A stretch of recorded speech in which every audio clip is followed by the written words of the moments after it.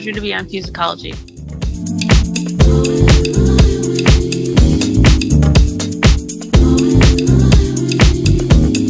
I think that it was probably around 2017. I just had this, I guess, like creative epiphany / crisis. You know, sometimes like you crash into certain walls, external walls or obstacles, and then you have to figure out, how am I going to rebuild myself, or like, how am I going to, you know, move through this?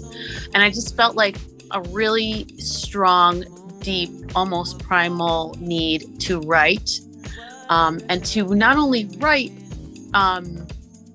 new songs, but to record them and to, you know, take creative control of my career and like my creative spirit. And that meant also being a producer, and it meant just envisioning the whole performance experience of my music. And part of it had to do with sort of people in my life who were, you know, infringing on who I am creatively. I started in this time like turning to books, which has always been a huge inspiration for me and a source of wisdom and a source of like ancestral guidance, whether it's ancestors in my own family or creative ancestors. Zora Neale Hurston is a writer, one of, I think, the most important writers of the 20th century, and just a remarkable creative person who was an anthropologist, filmmaker, writer, actor, journalist, and just a pioneer in so many ways, a woman ahead of her time in so many ways. And I was reading a story that she wrote, and it's I think it was in Go Tell My Horse.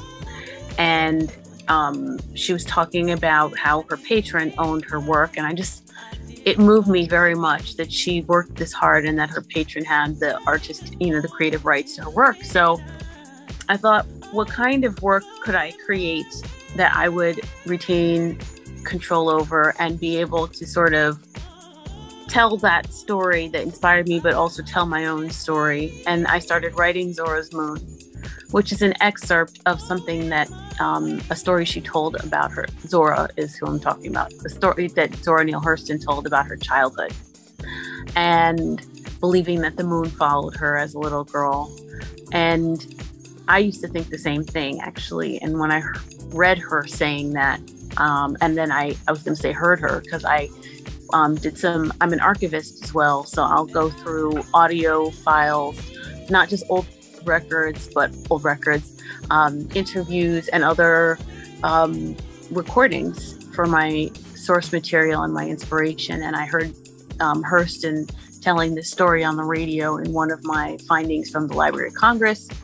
And I thought, there's just time and space that separates us, but in so many ways, I see myself in her.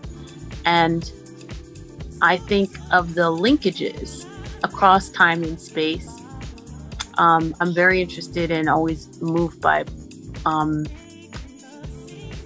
perspectives in Black futurity. And I think about the linkage the other way. There's me looking to Hurston, and then there's a younger woman, a younger child looking to me.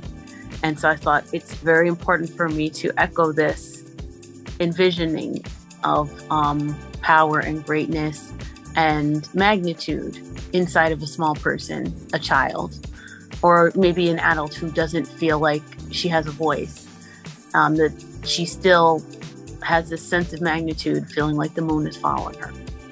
And that became a really important part of that moment for me. It became a passage, and then it kind of grew into an album, and now this collaboration that you hear, the remix with Natasha. I consider her, I guess, a kind of muse, and certainly my friend, and certainly just like a bright light in this world. And so it does not surprise me, but it delights me to be working with her in 2021.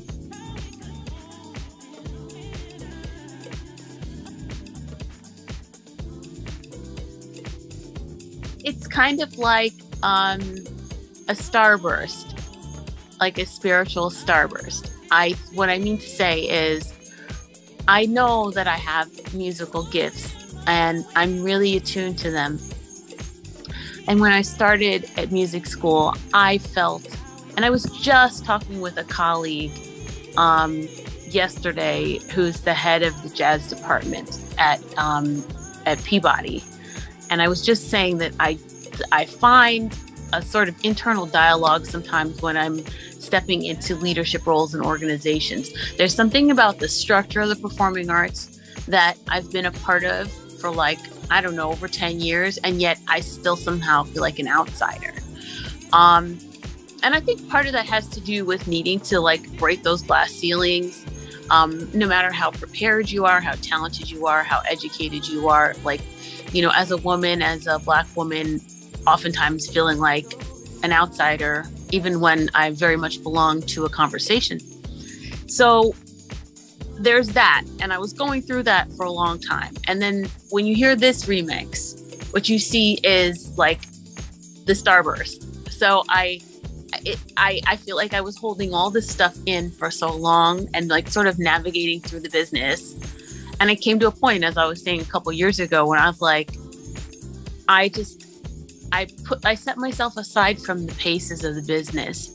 And I was like, just say what you really want to say and say it for all time. And let it be a song. And let it be an escape if you need it. Because some days are hard as a musician. And New York can be a lot. And I'm sensitive.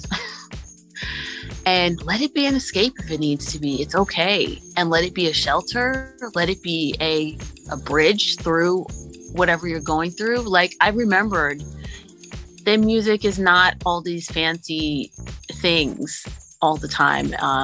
Not like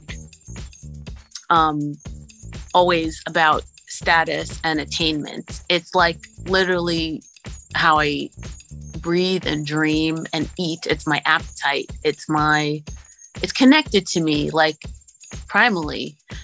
And then that's like a history too. You know, I come from, like you said, my parentage is Jamaican, and I come from a place where, you know, music and dance are part of every kind of like life passage and moment in life. And I just connected to that. And with house, I totally agree with you. I think if you're American and you understand how house music emerged and like what it's trying to express, it's expressing power, self-expression, community, you know, people under a groove, into a groove, like that sense of funk. And it's also a place where, you know, a lot of the house tracks that really like burn bright in my mind and my spirit are these strong female voices. And often, like, if I think about the 90s music that I love and inspired me, it's women in like suiting and just like really taking up space. And so, you know, that's part of my passion for Natasha's mixes and her parties and her sessions, and like why I love to play them. The first session of Soul on the Horn that I played, I was pregnant with my son, who's 2 now.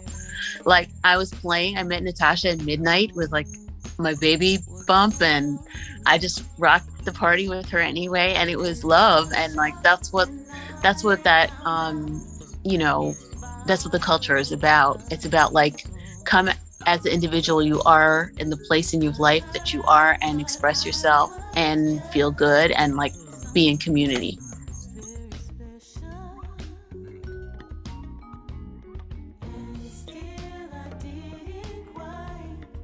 Some of the people I would love to work with, Stevie Wonder, of course, Herbie Hancock, Patrice Rushen would be amazing. Missy Elliott. Man, there's just so many. I have such a like curiosity, and there's so much to learn. One recent joy of my life is I got to cover a Wayne Shorter song during the pandemic year with Val Jean T and bassist Mimi Jones. We have another ensemble, and Wayne actually listened to it and sent us a message back, which was like, I never imagined, especially during the pandemic, you know, in 2020, that something like that could happen, that Wayne Shorter would be listening to my interpretation of his song, you know, singing. I recorded Midnight in Carlotta's Hair. And so I think that, you know, I try to stay very open to that, because you never know when that collaboration is around the corner. So many people. I love Little Sims. I have like a lot of, I think, Tyler, the Creator, Dev Hines, so many people I want to work with, Georgia Muldrow. Yeah, so it's kind of eclectic.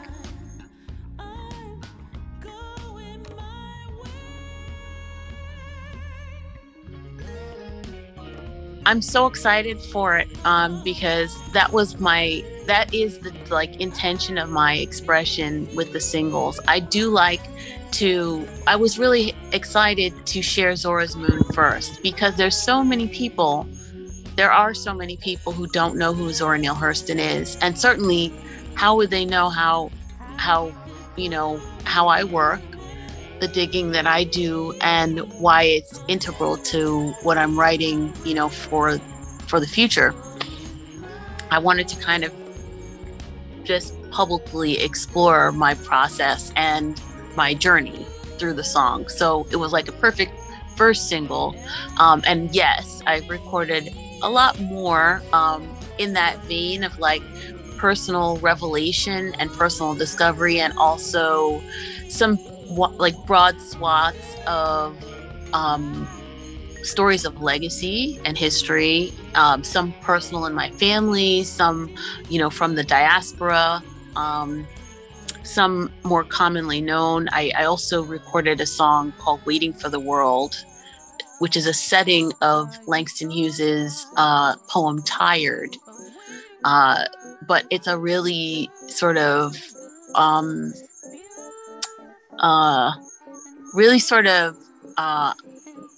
fantastical and I guess what would be the right word? Like Technicolor version of the poem. It has some kind of like, I even chopped and screwed my voice a little bit in certain parts just to really paint the poetry in a really electronic way.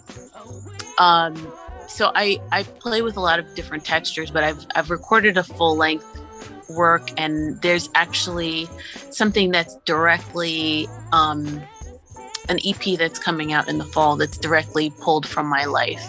It's a musical visual presentation of my Jamaican heritage. So how is that happening? Is that a separate project? Yeah, I have a couple projects. So that's a separate project, and that will be just new music for everyone, and that will come out, I think, before the end of this year, likely. And then next year, a longer project will come out.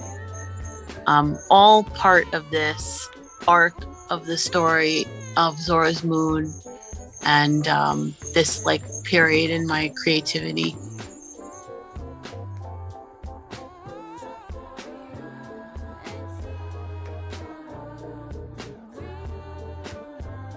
I do feel like I'm just beginning. It's an interesting thing, like linear, you know, the way time moves, if it's going to be linear or not. Like, for example, I did Winter Jazz Fest. What else did I do? I did some wonderful things in 2020, all the way up to March. The Public Theater, I did Detroit Symphony, Winter Jazz Fest in New York, all these things I had not done before. And I'm thinking the line is going to go straight. And then, you know, we all kind of go over the edge with the pandemic into this new, very unsure space. But inside me, I've continued to create, and I've continued to keep and tap into that place such that now I'm super ready, super inspired, motivated, and like fired up inside to roll out this music that I wrote, that I thought was going to come out, you know, sooner, but feels very timely now and feels just like what I need. It's kind of like a creative bubble that I want to stay in as I go back into this uncertain time. And it's also now like wrapped in so many layers of love and admiration for people. I have a lot of admiration out of this pandemic for humanity. I choose to look at, you know, what inspires and what's strong in us, and to see the sacrifices of our first responders, to see communities pull together, to see people helping each other, to see people thinking of each other and the sacrifices that have been made. It just makes me want to make music for those people even more. So everything that I wrote before the pandemic, I feel like is wrapped in this like additional layer of love, and I just want to get out and play it. And so the timing feels right. And even though everything is uncertain exactly how it's going to fall in place, you know, time doesn't always move in a line. So that's like the lesson for us, is we have to move horizontally sometimes and flow. And then when the portal opens, then you go through it. And you can't really control it. You can just only keep alive what it is you have to say.